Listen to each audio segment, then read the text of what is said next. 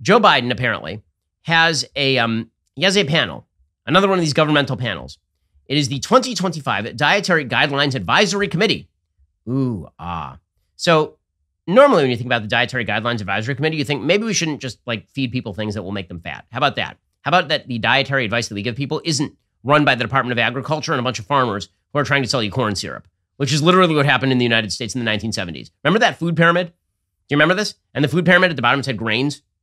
And then everybody followed the food pyramid and they got super duper fat because it turns out grains make you super fat, as we all know now.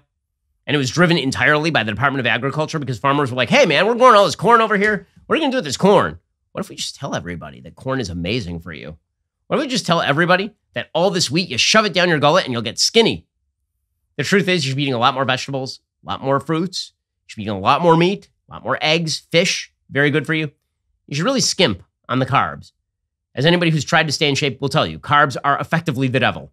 They taste amazing, and they also make you unbelievably fat. In any case, what exactly is the 2025 Dietary Guidelines Advisory Committee going to do?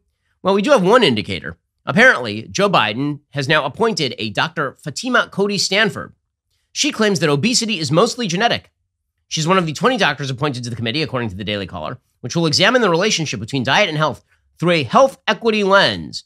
Oh, goody, goody gumdrops. A health equity lens, factoring in socioeconomic status, race, ethnicity, and culture. I didn't realize that being a fatso was a matter of status, race, ethnicity, and culture. How about caloric deficit, gang? Don't eat as much as you burn. That is the rule. It's very, very simple. Now, it's not easy to keep. I will admit that I have not always kept to it. My weight fluctuates just like any other human. However, the wisdom of the ages does not change here, and it turns out that if you eat too much, you get fat. I know this is like very mysterious stuff here. They apparently are going to provide recommendations to the USDA and the Department of Health and Human Services. This particular doctor has claimed that doctors do not understand obesity and that many patients can't simply lose weight through improved diet and exercise. So on January 1st, she appeared on CBS's 60 Minutes, and she then explains that it's actually genetic. The reason that you're fat is genetic. So it's not any fault of yours. You shouldn't bother dieting. There's nothing you can do. You are doomed to be a large fatso for the rest of your life. It's a brain disease. It is? It's a brain disease. Well, like syphilis? And the brain tells us how much to eat and how much to store. Dr. Fatima Cody Stanford, an obesity doctor at Mass General Hospital, an associate professor at Harvard Medical School, says common beliefs about obesity are all wrong. I've always heard that it's the fast food, that it's the Diet Cokes, that kind of thing, that is the instigator. Is that true? So I think we have to look at the different causes of obesity as a big pie. And that's one factor. But notice how I'm using this part of the pie, right? But the number one cause of obesity is genetics. 79 to 90% of physicians in the United States have significant bias towards individuals that are heavier. Oh, that's so sad. Well, I mean, by significant bias, you mean they tell people that they need to lose weight, and then people get super offended? So my wife is a family med doc, and this has happened to her before, right? Somebody will come in, and it turns out obesity makes everything you have worse. Every single health condition you have, it makes it worse. COVID, it makes it worse. Heart disease, it makes it worse. Various forms of cancers, they think now are linked to obesity. And so if you tell somebody who is young and obese, you need to lose weight. And the way that you lose weight is you eat healthier, you get more exercise, stop cramming food in your face. If you say that, people get super offended. They're like, I'm just big boned. You're not big boned. Okay, again, it is not, we live in a society where it is now considered wise and normal to tell people that things they can fix are not in their control. And if you tell them they are in their control and they should fix them and it will be better for them if they fix them, people get super angry at you. Now we have the government appointing experts who say exactly that. She said, quote, for many of us, we can go on a diet. Something like The Biggest Loser, right? You go and you restrict people. You make them work out 10 hours a day. You feed them 500 calories. For most people, they will acutely lose weight. But 96% of those participating in The Biggest Loser regained their weight because their brain worked well. It was supposed to bring them back to store what they needed or what the brain thinks it needs. Well, which means that you have to break the brain habit. I mean, as everyone who has ever dieted understands, you have to come up with a sustainable plan for dieting. I'm not a diet and lifestyle advice show here, but I'm just telling you, these sort of crash diets where you lose 100 pounds and you do it really, really fast, you are going to bounce back in the opposite direction very often because you have not come up with a sustainable diet that will last you the rest of your life. That is what you actually need. You need to figure out what you can do on a daily basis that is going to lower your caloric intake, and then you need to maintain that for literally ever. As part of her work on the committee, Stanford will provide recommendations to HHS and USDA that inform federal dietary programs and nutrition programs, as well as dietary education.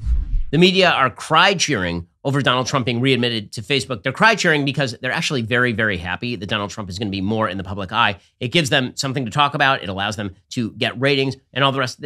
Frankly, they're embarrassing. I'll tell you something else that's embarrassing, and that is going to the doctor for, delicate issues. It's time-consuming, expensive, and again, it can be very embarrassing. Rex MD is FDA approved. It's the most trusted leader in men's telehealth. They've made it simple, easy, and cost-effective to help men feel more confident in the bedroom. Rex MD makes getting generic and branded Viagra or Cialis really easy. Everything is online, even the prescription. They deliver it discreetly to your door. We're talking no waiting rooms and no embarrassing trips to the doctor, no insurance, no copays. Take advantage of their best deal ever. Save up to 90% off. Pay as low as $2 per dosage with our exclusive link. Just go to rexmd.com/Ben for this limited time deal. They are here to make sure that you save a lot of money. Did you know that Viagra can cost around $90 a pill? Rex MD has generic Viagra. It's just as effective for as low as $2 a pill. Rex MD has already helped over 350,000 guys gain confidence quickly and conveniently, and they are here to help you too, and they'll do it discreetly for you. Take advantage of their Valentine's Day deal by heading to rexmd.com/Ben. My exclusive deal will save you up to 90% off, since you'll be paying as low as $2 per dose on generic Viagra instead of the $90 plus on Viagra. Starter packs of generic Viagra or Cialis are now available for my listeners to get started. That's rexmd.com/Ben for up to 90% off.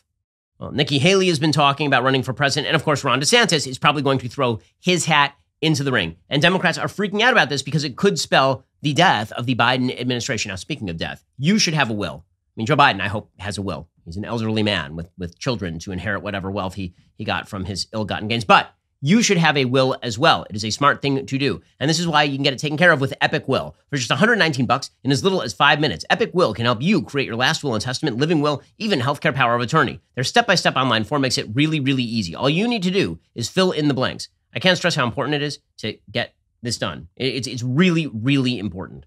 My wife and I, we have a will because we don't want the government disposing of our assets in case, God forbid, something happens to us. We don't want the government figuring out who gets to take care of our kids. This is all stuff you can take care of in your will. 50% of Americans do not have a will. Don't be one of them. Choose to be in the smarter half. Go to epicwill.com. Use promo code Shapiro. Save 10% on Epic Will's complete will package. That is epicwill.com. Promo code Shapiro. Again, epicwill.com. Promo code Shapiro. You can't afford not to have will. Kids can't afford for you not to have a will. Head on over to epicwill.com. Promo code Shapiro. Get started today. Now, I'd like to point out here something, which is that we didn't used to be that fat a country. If this were a genetic condition, one of the things that you should think about is the fact that we didn't used to be even remotely as fat as we are right now. In fact, if you go back in American history, you go back to like 1980, it turns out that Americans were significantly skinnier than they are right now. According to a study from the National Library of Medicine, and this is actually from the Surgeon General's Vision for a Healthy and Fit Nation. This is a governmental document. Quote, the prevalence of obesity changed relatively little during the 1960s and 70s, but it increased sharply over the ensuing decades. From 13.4% of Americans in 1980 to 34.3% of Americans in 2008 among adults, and from 5% to 17% among children during the same period. The prevalence of extreme obesity also increased during 1976 to 1980 and 2007-2008, and approximately 6% of U.S. adults now have a BMI of 40 kilograms per square meter or higher. The United States is not alone in experiencing an obesity epidemic. Similar increases in the prevalence of obesity have been reported in developed countries such as England and in countries where obesity was formerly rare. For example, the prevalence in China among preschool-aged children living in urban areas has now increased eightfold from 1.5% in 1989 to 12.6% in 1997. So again, I'm noticing that modern society is either lighting on a bunch of bizarre environmental and evolutionary bottlenecks in which magically the transgenderism rate is multiplying by tens of thousands of percentage points and everyone is becoming rapidly fat just through evolutionary biology. We've hit the end of humanity just because, boom, we triggered a bunch of genes. Or possibly our culture is broken. And we've also made an enormous amount of fast food very easily available to people. Processed food, sugars, all this stuff is really, really easily available to people. And people are engaging in those sorts of things. And by the way, if you look at the countries that are the fattest, it is in fact a cultural thing. So that has little to do with brain function, unless the idea is that certain cultures have different functioning brains than other cultures, which seems kind of racist to me. It seems more like what you have is that certain cultures actually promote eating unhealthy. Now, there are certain cultures where the diet is just different, right? I mean, if you go to cultures in the Asian Pacific region, you'll find that these are disproportionately overweight places, right? The Cook Islands actually is the most obese country in the world, followed by Nauru and Samoa and Tonga and Tuvalu, right? These are all countries that are in the Pacific Asian region. The United States, however, is apparently on the list. The United States is the fattest of the westernized countries. If you look at the obesity rate in the United States, it is currently 36.2%. By the way, the total obesity rate for both men and women in Nauru is 61%. Wow. The United States is about 36%. And then it's Jordan, Saudi Arabia, Egypt. By the way, this is one of the reasons why when people make a comparison between the health outcomes in the United States and the health outcomes in, say, Norway, that is complete apples to oranges. You cannot make that comparison whatsoever. It's ridiculous to make that comparison. Like, the Nordic countries don't even chart in terms of the fattest countries. So maybe we should focus in on the fact that we have an actual obesity crisis in the United States rather than appointing people who make people feel good about the weight that they are carrying around rather than telling them that they actually need to lose that weight. This is having pretty significant downstream effects, not just on the health of the nation, but on things like the military and our ability to recruit in the military. According to a 2018 RAND report featuring roughly 18,000 randomly selected participants across each of the service branches, 66% of service members are considered to be either overweight or obese. One of the big problems we are having in recruiting people to the military is that you're supposed to not be a giant fatso when you go into the military, and too many people are showing up and they can't actually pass the tests. This does correlate with the obesity epidemic plaguing in the United States, where as of 2015, 1 in 3 young adults are considered too fat to enlist. One of the reasons, by the way, huge number of people died in the United States of COVID is because we are a super fat country. And when people like Joe Rogan mentioned this and suggested, hey guys, maybe as a first resort, we ought to go to the gym and lose weight, people laughed at him. It made people feel bad. Instead, we have to promote fat positivity, and we have to suggest that you are healthy at any weight. You are not healthy at any weight. If you are 150 pounds overweight, you are 100% not healthy at that weight. Stop pretending that making people feel validated about how they look is somehow more important than protecting their health by telling them the truth about the health effects of what they're doing. If that were the case, by the way, then you know what looked really cool in like the 1940s and 50s? Smoking. Looked super cool. Watch all the movies. All the cool kids were doing it. And then it turns out it kills you of lung cancer. And so he said to people, hey, you know what you should stop doing? Smoking. And people stopped smoking. But now we have, I guess if smoking were a full public health issue right now, at the level that obesity is, I suppose now we'd be appointing people to government agencies to say that really smoking is just a brain disorder. After all, addiction is a brain disorder. Just the foolishness knows no bounds. Alrighty, guys, the rest of the show is continuing right now. You're not going to want to miss it. We'll be getting into Disney shutting down Splash Mountain over racism, of course. Plus, Democrats may be cruising for a bruising in the Senate in 2024. If you're not a member, become a member. Use code Shapiro at checkout for 2 months free on all annual plans. Click the link in the description and join us.